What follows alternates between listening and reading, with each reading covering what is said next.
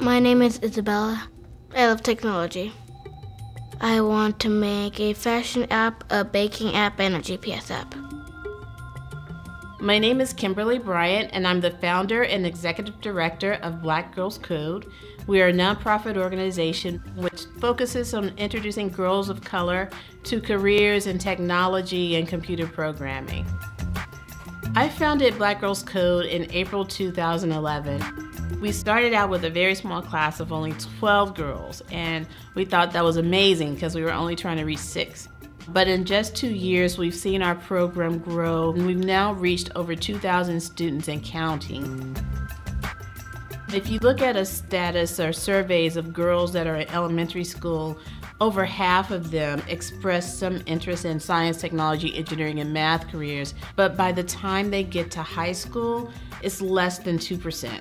Which is one of the reasons Black Girls Code starts training girls as young as 6 or 7, and really hoping to support them, provide that mentorship, as well as train them throughout these formative years by providing mentors and role models that they can engage with.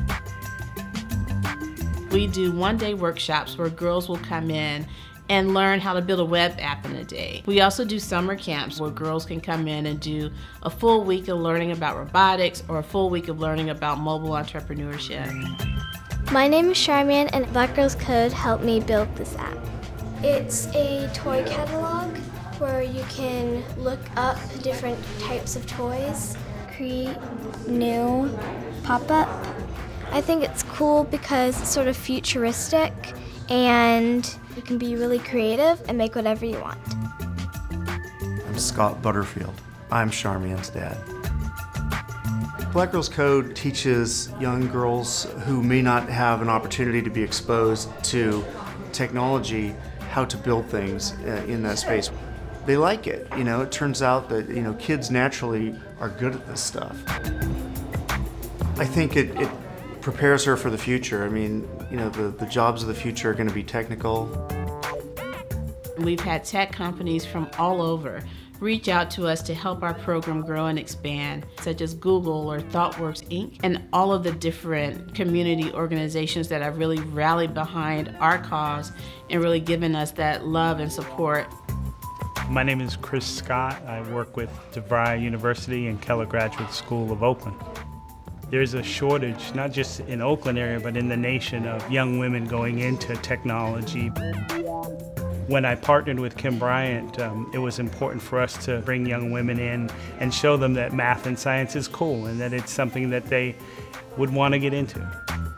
It's not just about teaching them technology skills, but having them really develop a sense of self-confidence.